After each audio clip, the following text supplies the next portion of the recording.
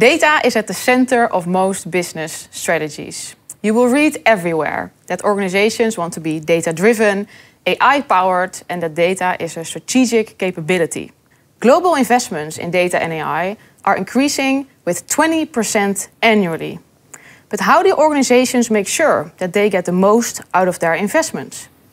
In today's Capgemini Invent Talks, I am joined by our data strategy expert, Adriaan Vreke. Why are we seeing such strong growth in data and AI investments? I think it's because businesses that apply data to their business challenges generate an enormous amount of value. There are several ways they can do that. For example, for optimizing processes, you can decrease your costs by doing that. For creating a better customer experience, growing revenues because of that. You can also manage risks by predicting events. And finally, you can even use it to make your products better or even to get into whole new lines of business. For example, credit card companies, they do much more than just issuing credit cards nowadays.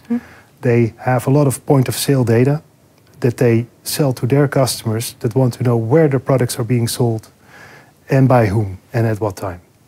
And do organizations always succeed in realizing these benefits?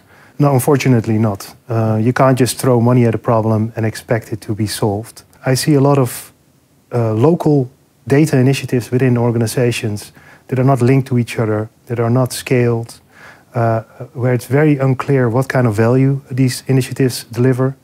I see short-term plans, and that all leads to misdirected capital, missing chances in the market, and moving slower than your competitors do. So data can bring a lot of value, if I understand you correctly, but there's also a risk that these investments don't pay off. So what should organizations do to avoid this? What they should do, they should set up a data strategy and renew it every 2 years. And the way to do it, I wouldn't say it's easy, but you start with your corporate strategy, and I hope you have one. You break it down in strategic goals. You look at your data ambitions and initiatives. You need to link each of them to those strategic goals. You need to take that and create an engaging story of it, listing all your challenges that you're having, the ambition, but also your past accomplishments. Because this is a document that should inspire people. It should get you buy-in. The reason for that is after a data strategy, you have a data transformation, and you need to have as many people on board as possible before you start it. Otherwise, you will fail. And I can't stress enough, focus on why this change should happen. How it should happen is for later. First, you need to convince people why it needs to happen.